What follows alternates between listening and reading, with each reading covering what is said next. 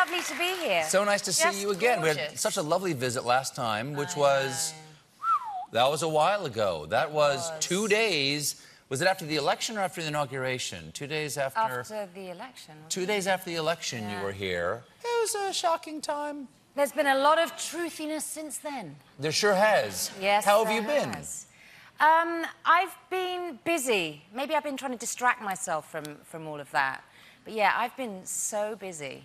And you've been busy. Your family's been busy. Too busy. I just watched this morning. I don't know. Do you mind if I show this? Oh, you must my be proud of this. Your daughter, who is Nico. Nico is Tim Burton's live action of Dumbo. The trailer was released this morning, and your daughter is in it. Right there. My there baby. she is. I can't believe it. She looks so much like you.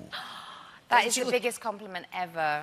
Oh, my goodness. You know, when you look in the mirror and you see your kids looking back at you, it's just mind-blowing, you know? I don't see my kids when I look in the mirror. I see my... I see my parents when I look in the mirror. I need to moisturize more. Aww. Now, okay, so are you excited that she wants to be involved in show business? Because some parents are like, don't get into this. I don't know. I think a lot of people desperately want their kids to get involved, and I tried to steer them away from it. How did you gently steer? Well, I obviously steered her right towards it, but I just... I think it's a really difficult profession. There's so much rejection, so much competition, especially, you know, between women. It's a really, really tough place to be, but they spent so much time on sets that for them it was like, meh, whatever. They were bored all the time, you know. I was the one saying, please come and see Mummy doing this. It's like, oh, but you do the same thing over and over. So for them, it lost the allure. So, you know, she got into it totally by accident. She had her own YouTube channel, and I had no idea. And this is when she was 11, and she used to do these little tutorials about what she was having for breakfast and what she did on Christmas Day. Anyway, and I got this call from a casting director in the States saying that they'd seen my daughter on YouTube and was she interested in auditioning for a movie? And I said, no, she's not going to audition, it's too scary. And they said, well, just can she go on an iPhone in your kitchen? So we recorded her on an iPhone, and the director adored her. And Nico was totally nonplussed about the whole thing, but when she found out that she would have to kiss a 16-year-old boy in the movie, she's like, I'm not doing that. So that was that. That's good. And I thought, great, that, you know, we've dodged that bullet. And then back in England, it happened again. A casting director heard that she'd been pretty luminous in this screen test, and it was Tim Burton's Dumbo. And as soon as my kid heard about Dumbo and Tim Burton, she's like, yes. So we recorded her on the iPhone again, and Tim fell in love with her, and that is history. And your husband is busy too, because he's just directed Mamma Mia, Here We Go Again. I know. The sequel. Is there going to be a cameo for you? God, I wish. Well, all the cast have already been selected because of the first movie. But my clever husband managed to snare Cher. Cher. Cher. So that explains this? Yes, that explains that. Cher is in the movie. That was our Christmas card. She has a cameo, but I tell you. Are you jealous of Cher? I have to compete with Cher for my husband's attention right now, okay? Like, literally, I'm on the phone, baby, it's, you know, it's our anniversary, July the 11th. He's like, oh, I've got the premiere of Mamma Mia in Stockholm. I'm like, okay, will Cher be there? And he's like, hang on a sec, let me just find out. Cher, are you coming to Stockholm? You know, like, it's nuts. It's absolutely nuts. Wow. I just, I'm like... Well, what just happened there? What did you just do? I'm just like, baby, you know, what, Cher's going to be in Stockholm and I'm not? Hey, a lot of you out there know exactly what I'm doing. So, now you fought back, though. I fought back. I tooth-sucked hard. Your date was RuPaul for the premiere of Solo. Yep. Right there. I know, because my husband wasn't available for the premiere of Solo. He was doing reshoots on Mamma Mia. And so I asked my new bestie. And she loves Westworld. He. I think he identifies as he. But actually, she loves Westworld. RuPaul. his alter ego loves Maeve. That's how we became besties. I love Maeve. Do you? I don't know if I'm watching the season right now. I'm one episode behind. Lucky you still got it to come. Episode 8 is dope. Take your word for it. Take your word for it.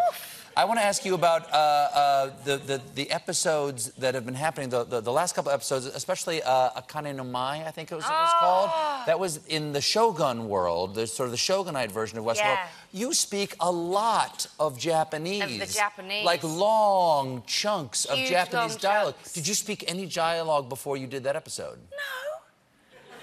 It's a really difficult, many Asian My languages... butt cheeks were clenched for an entire episode. I was terrified. I was going to ask. Yeah. I was going to ask. I was terrified because I knew I could not screw it up. Maeve has to be perfect. It's a tonal language, too. It's very foreign to our Western ears. It's completely different. How long did it take you to get that down? Well, I had about 3 weeks to prepare, but then by the end, they were adding scenes the day before, lines of dialogue. But once I had the kind of structure of the language, and it's about body language. For women, it's a very, very modest language. You can't have your tongue in front of your teeth. There's... Really? The chin is down, and it's a lot to do with the whole dance of the body. And once I had that, I was pretty... I had it. It was good. Well, I'm certainly impressed. I had to learn, I had to sing a song in Korean once. I learned a fair amount of Korean. And I worked with a Korean language coach to learn the words to the song. And I would say it back to her, and no matter how I do it, I would say, is that close enough? And she would say, no, it is very bad. And you can't believe it. You think you're really doing a good job. Exactly, perfectly right. Yeah. Well, one of the things, as I said, you're also in Solo. And it premiered at Cannes. Yes, it did. At Cannes. I just want to point out how beautiful this... Who made this dress that you're wearing on the red carpet? I had a dream that I wanted to do this. I'd play with my little boy with all the people of colour from the Star Wars legacy, and when I realised that I was the first woman of colour, really, to have a lead role, I thought, this is because...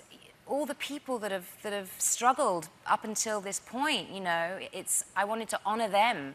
And then I asked Vivienne Westwood if she would collaborate on a gown. And I had, this wonderful photographer took the photos of my kids' toys. Can you push in? Because the dress is covered with images of all the toys. Like, there's John Boyega, I think, right there. All the fellas of colour who have appeared in the legacy. And they all fit on one dress, which is, there you go. But there they are. And it was so sweet. Like, just the next day, Sam Jackson tweeted a response saying, thank you for taking a brother to the Cannes Film Festival. It was really sweet. Because it is about the people that have come before us, everything that we do, the people that have struggled. And so often, I think now we're in such a... Well, we are in an everything now generation where... people tend not to think about history, and, it really, we need to look back and just see the greatness that's come before us. Do you have an actor or an actress that you look up to, like, that is my actor or actress or actor who is your hero? Isabelle Huppert. Oh, she's fantastic. Yeah. She's still performing. She's still oh my very goodness. Vital artist right now. Absolutely. And her work with Michael Haneke is just, I'm perplexed. Perplexed by how good she is? Yeah, just by... both him and her, and I just think most other acting is just pale in comparison to what she does.